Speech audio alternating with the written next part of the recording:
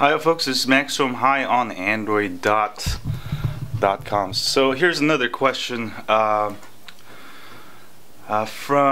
YouTube user J Santana 319.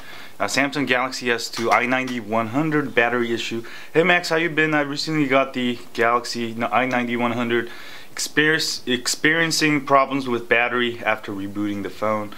This is the second time it happened. My battery drops to 20-30%. My battery was at 46%, and then it suddenly went down to 70%.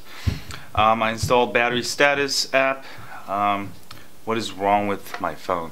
So this can happen. You probably installed a brand new ROM. This can happen on any Android device.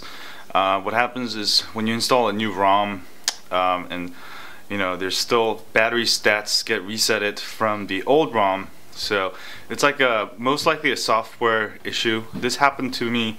This happens a lot to me on my Galaxy Tab 10.1 and also my i90-100. When I install a new ROM, suddenly the battery drops from 100% to like 50%, or it drops really quickly. But this is just a software battery stats.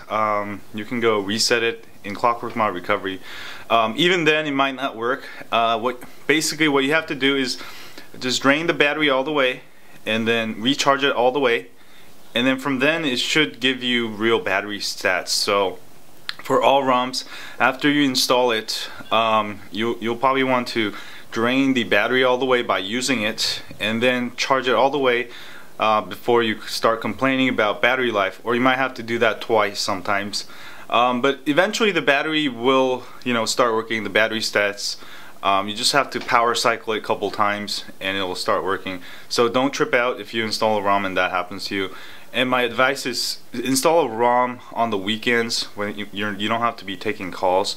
That way you can install this ROM, drain it in your house while no important calls are coming to you, and then you can charge it right away back to full, and then you should have your phone working, your battery stats working. It doesn't happen with all phones. Sometimes it just happens. It's just random luck, but it's fixable. You don't have to trip out. Just let it drain all the way, charge all the way, and you should be all good to go. If that doesn't work, drain it again and charge it all the way up. And if that doesn't work, then you probably know that ROM is draining the crap out of your battery. So try another ROM or try another kernel, and you can also underclock it.